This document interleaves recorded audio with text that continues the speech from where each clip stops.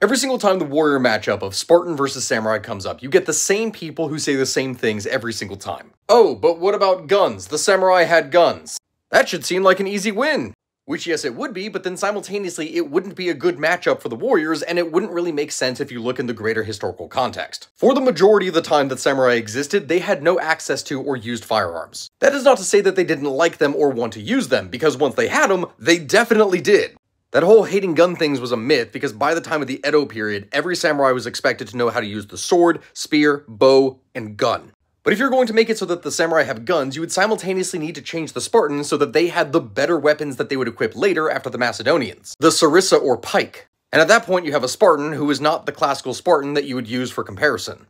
And so, because for the majority of their history samurai did not use guns, it doesn't really make much sense to have them have guns in a versus battle. At least that's my 2 cents. Let me know what you think in the comments.